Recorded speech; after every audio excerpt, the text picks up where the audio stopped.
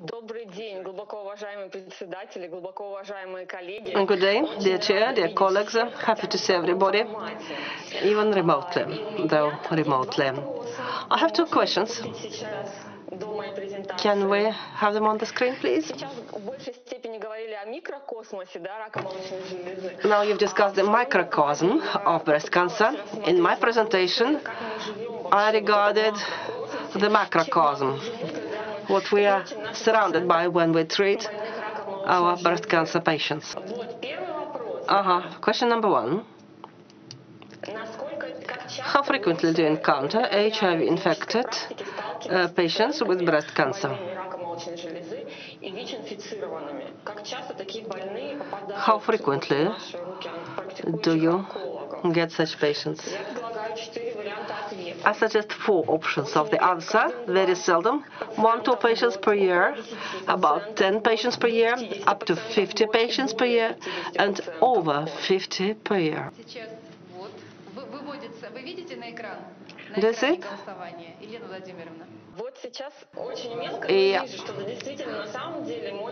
Yeah, it's very seldom that we encounter such patients, 1 or 2 per year. In my practice and in my hospital, we have the same number of such patients. However, we do encounter them from time to time, and most likely in future we're going to have more of them. Next question. I've decided to ask 2 questions, one before the presentation, and after I'll have no questions. Do you have an infectionist in your hospital? Yes, no, but there is an opportunity to consult with infectionist who is not in our hospital. Whether it's HIV or hepatitis B or C or TB, do you have an infectionist? Is there a way to have a consultation before the treatment? Now we'll see the difference of the situation in the federal centers and in the provinces. Not everything is so bad. It's okay. Please comment. Wow, nearly half of the hospitals do have an infectionist. That's good. Because my task was difficult. I understood that oncologists don't know much about HIV and hepatitis. And the trend nowadays is that the number of such patients with breast cancer and infections keeps growing. Okay, now my 15 minutes for presentation. What's the condition of the problem? Lately, we keep talking about COVID-19, but there have already been some presentations on this topic in the earlier sessions. If we talk about socially important infections, so far COVID-19 is not included in that list. So these are HIV, hepatitis B and C, TB, and veneric infections. That's what is considered to be a socially important infection. So I have subdivided this into 2 parts. That's HIV and hepatitis. That's who we treat in our hospital.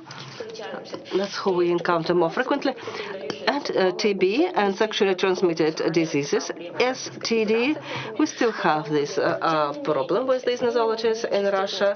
However, we frequent such patients less. We either wait for the resolution of the situation, treatment, or control of the infectious disease, or we assist not in our hospital, but in the TB hospital. We can't do without figures if we're talking about the problem. Let me remind you the epidemiologic data on morbidity with breast cancer.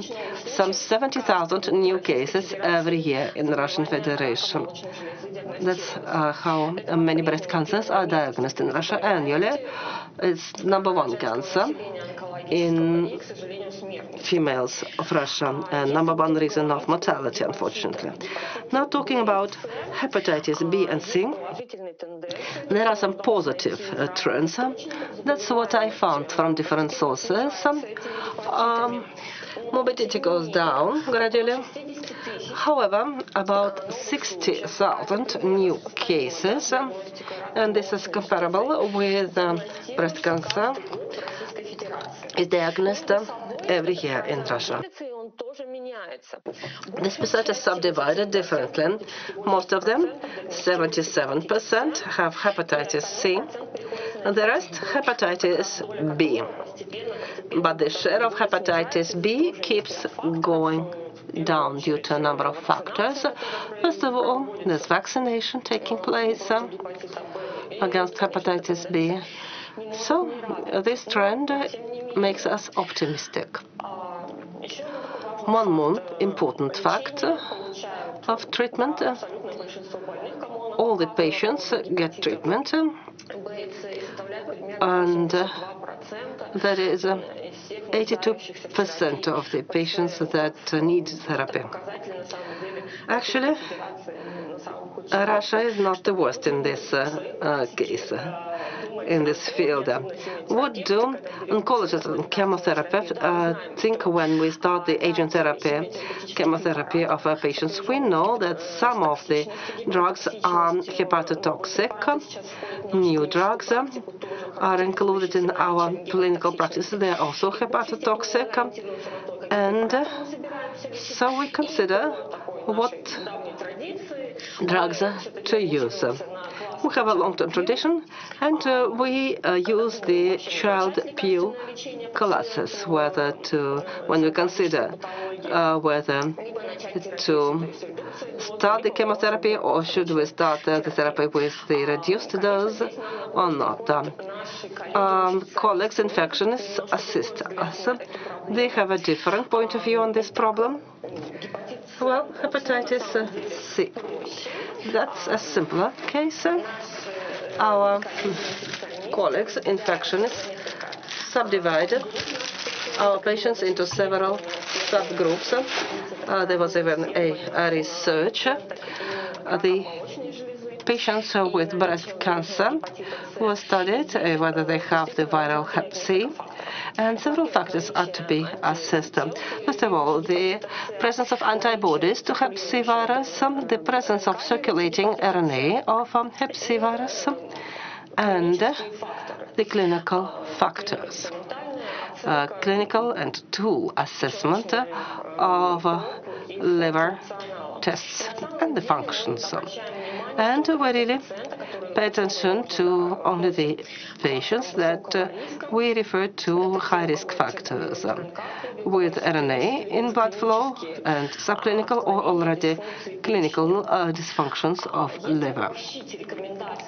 If we generalize the recommendations of infectionists on treatment of patients with oncology that prescribed a systemic therapy, it's as follows. Yes, often we ask infectionists to bring down the viral load. We determine the titers. However, the RNA level of circulating hep C in blood flow doesn't correlate to inflammation, luckily. It doesn't correlate to the level of liver failure. Circulating RNA is not a determinant in that case.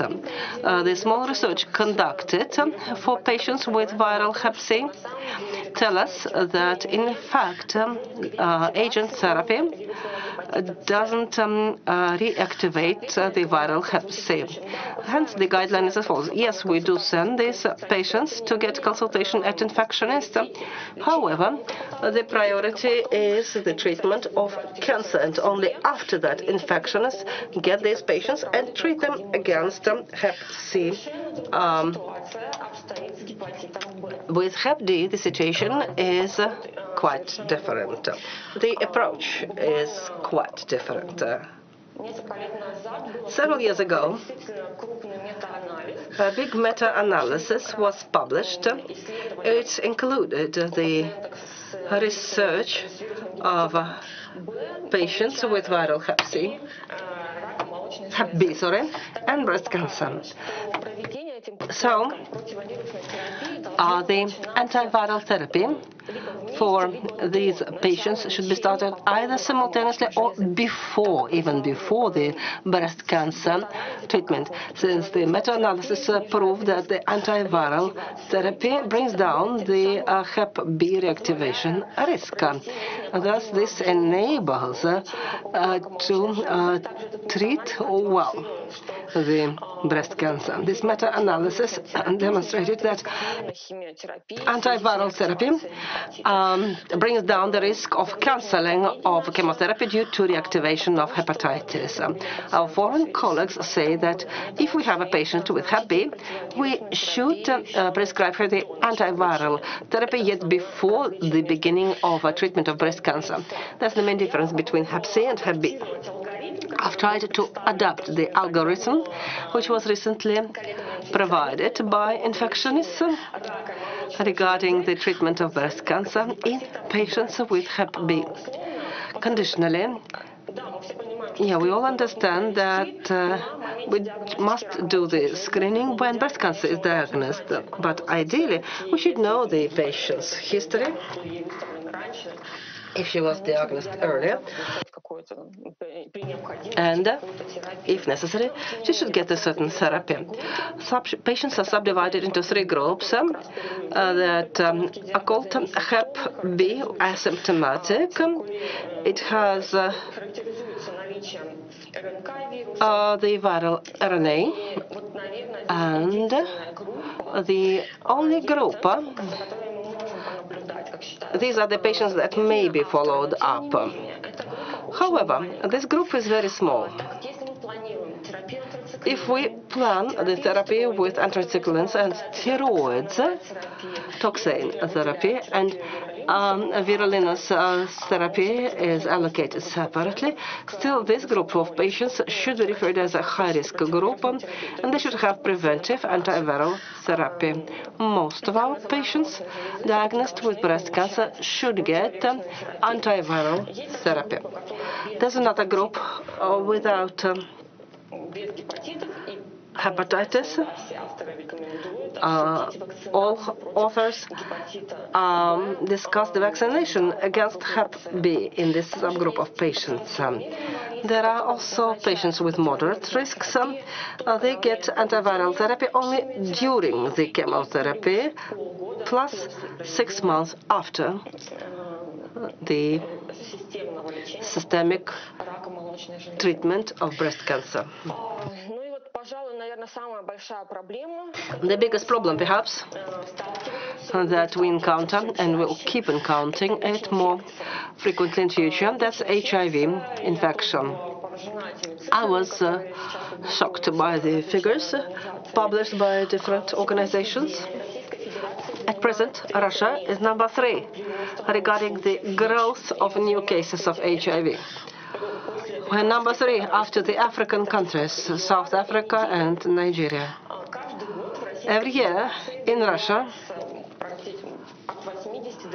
there are diagnosed from 80 to 90,000 new cases of HIV infection.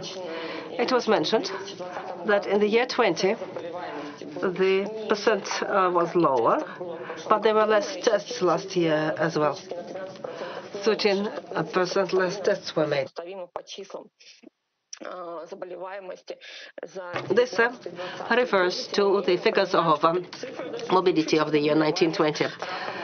This figure is even higher than that of breast cancer. Well,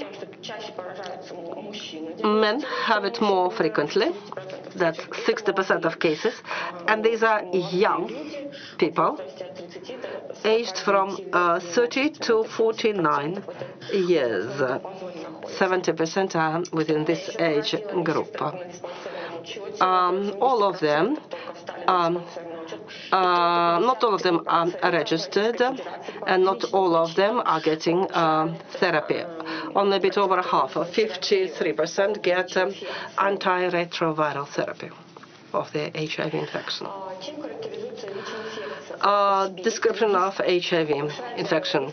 Does it increase the risk of oncology, including breast cancer?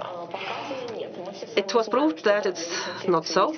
Yes, HIV infection has concomitant diseases like Kaposi sarcoma, lymphoproliferative diseases, but if we regard the breast cancer statistics, there's no difference in the group with or without immunodeficit. However, there are more and more in studies of HIV infection in the world since HIV infection is on the rise. A big meta-analysis was made with 20 publications, and over 3,000 HIV-infected patients were assessed. And it was proved that, yes, they do have breast cancer more frequently. 70% have it at the age under 50. One more study, still pretty big. There's the assessment of different regions and ages. Why are the patients so young? Well, the main periods of contamination is young sexually active age, up to the age of 30. See the first columns. I understand it's a comprehensive diagram. It requires concentration. The first diagram reflects the number of HIV infected in the population. African countries are leading. The second diagram is about the age and breast cancer among HIV-infected patients. And we see the earlier HIV infection is received, the younger are the patients with breast cancer. If we regard the European countries, we see there's less contamination and breast cancer comes later. The previous meta-analysis proves that African countries have the youngest HIV and breast cancer patients. Diagnosis is made in Africa at later stages, hence the disease is more aggressive, or perhaps it's due to the social factors that they come to the doctors later. Subtypes. Triple negative, HER2 positive. Cancer frequency same. As for the hormone-positive cancers, they are a bit more frequent in HIV-infected patients. General survival. HIV infection is a bad negative forecast factor, so the death risk goes up to 90% in the general population of patients with both breast cancer and HIV infection. Now let's regard the regions.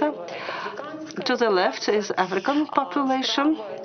To the right, there's North American civilized country with access to modern medicine.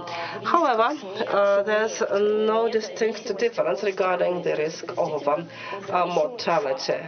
So that's an independent negative focus factor. Here is a big South African research. Yes, I'm about to finish time. In South Africa, the general survival at chemotherapy in metastatic breast cancer doesn't differ a lot. However, hormone receptor negative cancers have worse forecast. As for Russian population, there are no separate researches on that. The only thing I could find is a publication in St. Petersburg with 15 cancer patients with breast cancer and HIV. Quite often the concomitant pathology is Hep C and B. Half the known factors of death of HIV infection is due to the progression of malignant disease. Well, what's the present-day condition of the problem?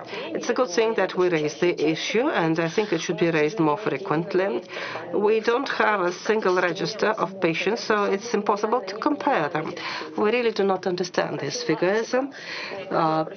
Prevention is necessary of both the viral infections and malignant tumors. Modern diagnosis is also necessary. We have certain gaps in this field, both the infection diagnosis and better diagnosis of patients with components and diseases. First of all, with HIV, since they have cancer earlier than the general population. These patients are not included in clinical trials. Therapy is not always available. Antiretroviral therapy is received only by 50% of all who need it. And there's a necessary multidisciplinary approach for treatment of such patients. We should work in a team with infections. We should have their support when treating such patients. Thanks a lot for your attention.